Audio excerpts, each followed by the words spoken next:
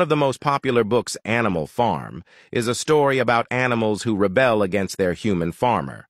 They are tired of their farmer, Mr. Jones, who treats them badly. The animals, led by two pigs named Snowball and Napoleon, chase Mr. Jones away and take over the farm.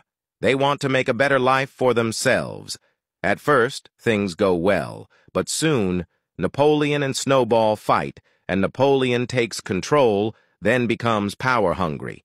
He makes himself the leader and starts making unfair rules.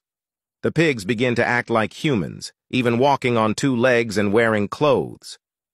The other animals work very hard, but do not get a better life.